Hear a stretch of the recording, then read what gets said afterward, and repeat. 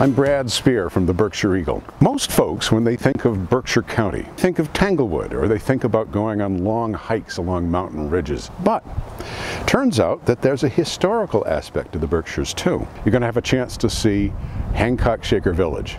A fabulous trip to the 19th century awaits, so stick around.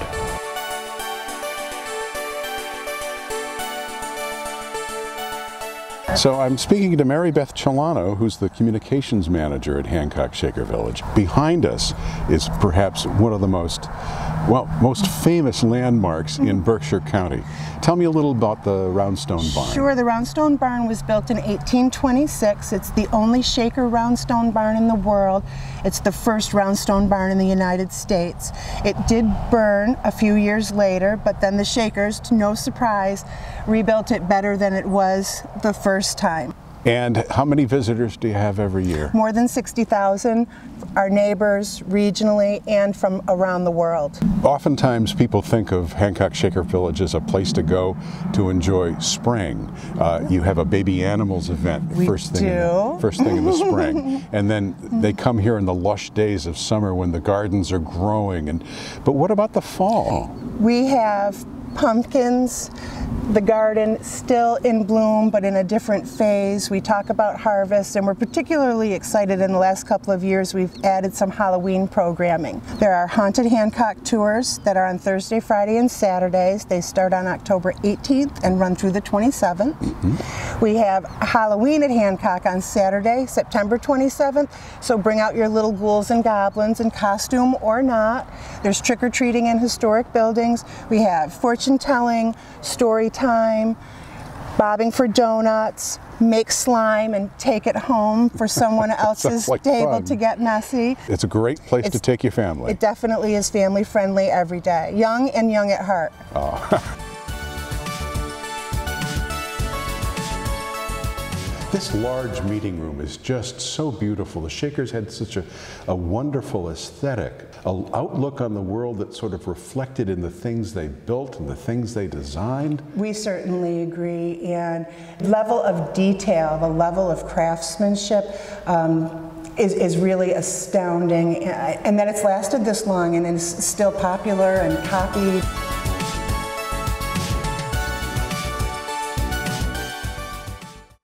Now, I've come to Shaker Village in the past, and I've seen blacksmiths, I've seen wool being woven, I've seen what kind of things go on here? Absolutely. So we do have volunteer blacksmiths, and they're often here on weekends, and will be here on Saturday the 27th. We have woodworkers who are here throughout the week and weekends, bending wood, lathing wood, both in the tannery and the chair shop. And then on Mondays, Kathy, our fearless weaver and spinner, spends time in the sister's shop demonstrating that task. Pretty fun to be able to see that kind of stuff go on. And do some of it yourself, actually. All right, so we've had a chance to see a good deal of Hancock Shaker Village.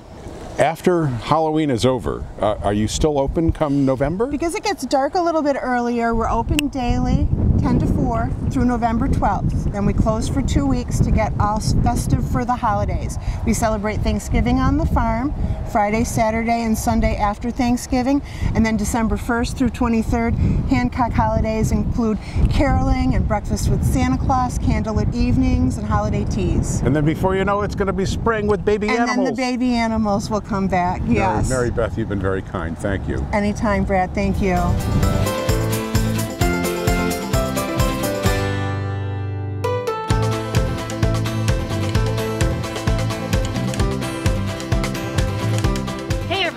One of the most beautiful things about visiting the Berkshires or New England is the fact that the fall offers some of the best apple picking, pumpkin picking, and as we're gonna see, apple cider donut making places to visit in the world. So I'm here with Jamie at Jaeschke's farm in Adams, and she's gonna tell us a little bit about the history.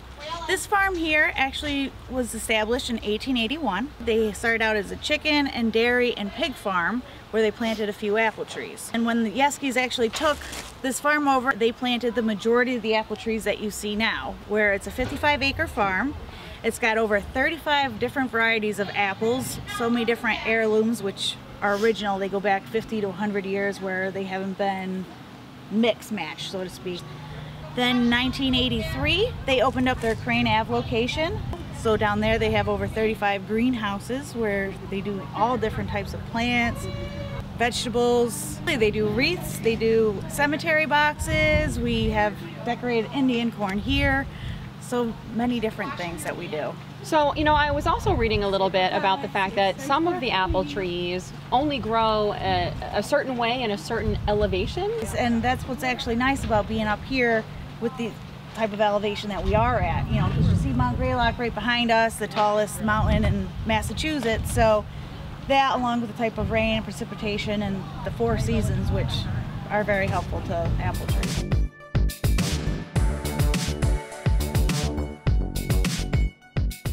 You know what I think is really great about this place, and I think there's a lot of people that may not understand because it really is a little bit hidden up here on the hill, is that this is a full day's experience if you want it to be. I would assume that you probably get a bunch of tours, cheese, things like high schools,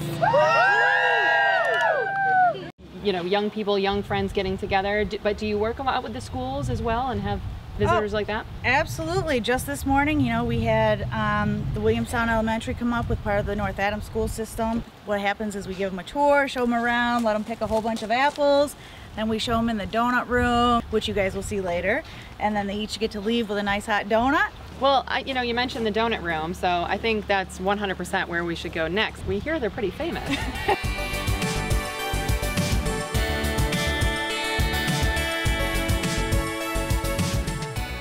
So we're gonna actually run through making apple cider donuts. So you can't get any fresher than this. So take us through the process a little bit. Well, first we want to take some of our Jaeschke's apple cider. Then we get to add our donut mix. And then we add the rest of the cider. We mix it for a good 3 minutes in our ginormous mixer. Okay, now that we're done mixing our donut mix, we take it out of the mixer. And we're going to bring it over to our hopper on our donut machine. Okay. And then in this batch of mix, I'll get maybe 7 to 7.5 dozen donuts. Oh, wow. So on a Friday, I'm making somewhere between 100 and 150 dozen donuts.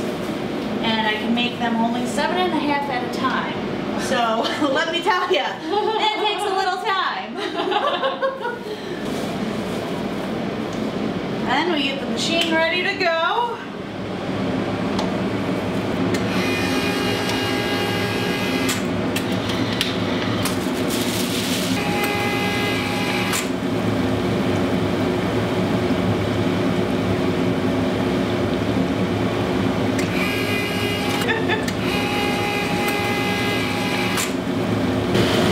This is where all the good stuff goes on, all the cinnamon and sugar. And of course, if they want plain donuts, we do them as well. Okay. They're not quite as popular, sure, but with the plain, you can definitely taste the cider much stronger.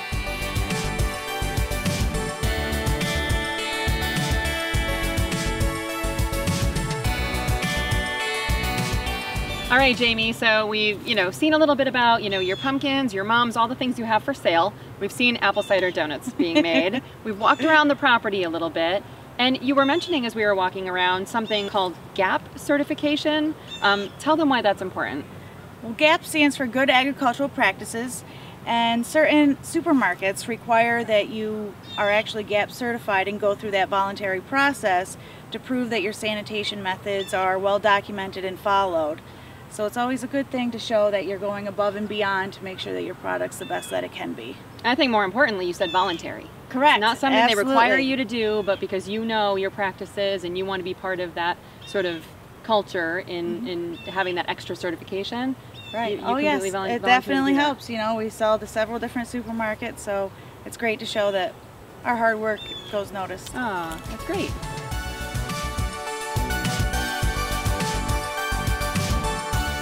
So thank you so much. We have had the most wonderful day here, seeing everything that you have to see. And the last place that we're going to end is actually in the store, where you can get all kinds of produce and different things that are available for that particular season.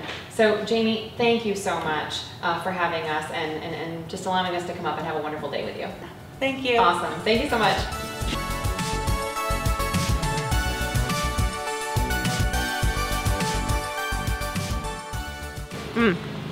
So good. I'm not even lying, like that's really good.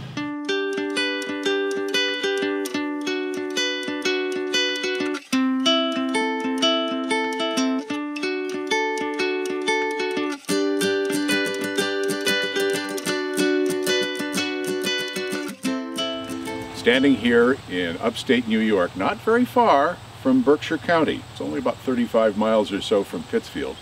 And I'm standing here with Bill Phillip, an apple grower in lovely, lovely territory here in Claverack, New York. And we're about to take a visit to Phillip Family Orchards and find out what they grow here. Bill, how long have you and your family owned the Phillip Orchards? Well, it's been in the family for many generations. It was 1973 that my father had this idea of going 100% pick your own. You know, if you pick your own, you will pick the best. So that's the point, is you have absolute selection and freedom to choose exactly what you want. No one's picking it for you, you're picking it for yourself, so you can get the best. And my brother and I, John Phillip, we've been the ones who've been keeping the business going. So between the two of you fellas, is it a year-round endeavor? What do you do in the wintertime? Well, that's when all the pruning happens. That's because people say, you know, why do you prune in the winter? My theory is because that's when it's the only thing you can do. Yeah, pruning happens in the winter. What about spring? Pretty soon we have to start controlling the various pests. We don't use hardly any insecticides, but we have to use fungicides. And we stopped doing that long before harvest. The orchards must be beautiful in the springtime when they flower. Oh yeah, sure. Those apple blossoms just are just gorgeous. We have about 18 different varieties of apples and 4 or 5 varieties of pears. This is what's available right now. The land is very good here. Hudson Valley is a very fertile region, and it's always been a place for apples. We just try to make a nice environment for coming to pick and maybe have a picnic. You know, we've had family reunions here, even a marriage proposal. I mean, all kinds of things happen in Phillip Orchards. You know, people enjoy coming to come out and pick apples. I've done it ever since I was a little kid. My folks used to take me, and that's before they invented fire, for crying out loud.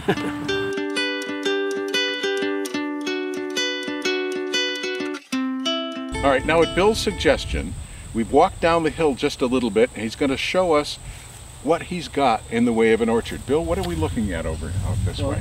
Our orchards are numbered, and we have, when customers come, we give them a map like this. We stop at the barns for information and bags to pick into. Right. Then people drive right out into the orchard and park wherever they're going to pick. Okay. And, the rows have signs that indicate what's in that row. Oh, no kidding. Okay. And then each tree has a tag. You can see some of the tags on the trees that indicate exactly what it is, so that you know, we like people to feel they can know what they're picking. So tell me a little bit about this system that your dad created. Now, I come in, I pull in, I stop, and I get a bag? What do I get? You get information. Okie doke. And bags that you can use to pick into. Okay. Each bag is half a bushel. Bushel is about 44 pounds, depending on the size of the fruit. So we could have a 22-pound bag. Yeah. Could you show me how to go about picking an apple? I think there, if I'm not mistaken, I think there's a particular way to do it so it doesn't injure the fruit. Shall we go?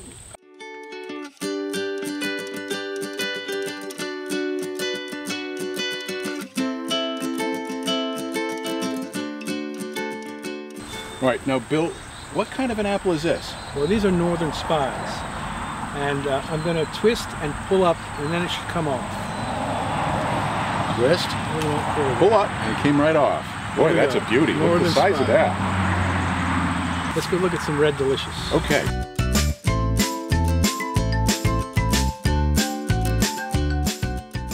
Now, Bill, you were telling me earlier that Red Delicious, when you buy them in the store, tend to be a little on the mealy side because they don't keep so well. Right. Let's try one right off the tree. There you go. Oh, that is delicious. And what do they call them? Delicious apples? That's right, Red Delicious. There you be.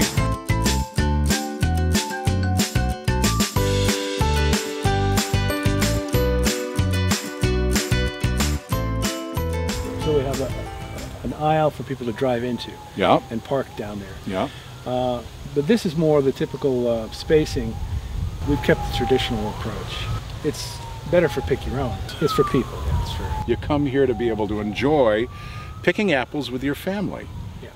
We also have a wonderful website. That's philiporchardsny.com.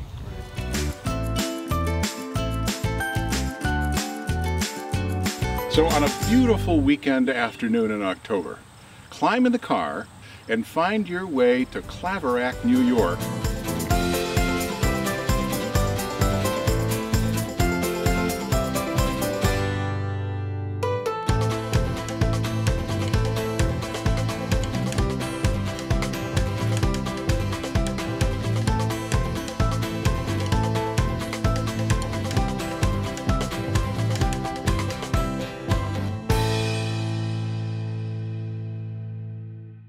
May I? You may. Excellent. Let's give it a shot. Right? Oh, that's fabulous.